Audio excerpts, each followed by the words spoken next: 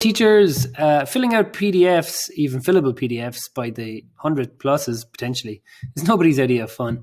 So because of that, last year I made a Word doc and Excel pairing that would automate the process of filling in student accredited grades and merge them to Form A documents ready to be proofed and signed off on. So I've just updated it for this year, so I'm going to go through how it works. So if you shoot me a DM or send me an email, I will fire you on the zip file. If you unzip the file, you'll find in there two files, Form A and student data. So let's have a look at the student data file. So with the student data file, we have a number of fields. The student's name, the exam number goes in there, their subject, etc., etc. Now, there are even more tick boxes this year. I'm not a fan of the design of this form. It's quite awkward, but anyway. But what you'll find is that you're either probably answering yes or no to nearly most of them. So if you don't know how to do a tick mark, just copy and paste it.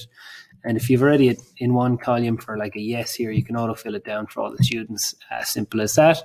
Put in your estimated grades. Then you want to close the Excel file and you want to open the Word doc here. And what you'll find is that once you have the Word doc open, you'll see the merge fields. If you go into mailings and click on preview, you can just flick through it there and check if the data checks out, which it does. And then you can hit finish and merge. And if you hit finish and merge to edit individual documents, it'll give you a Word file with all the students laid out there. Or you can send them directly to the printers where it'll print and merge at the same time.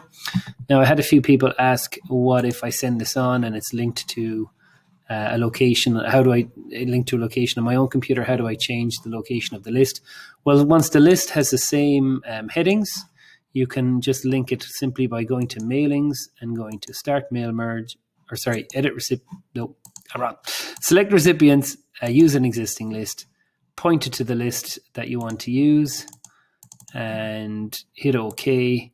And there you go. It'll merge a different list if you want from the same Word document.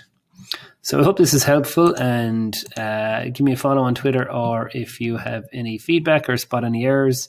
Once again, it's up to the teacher and the school to verify that the data has gone in properly.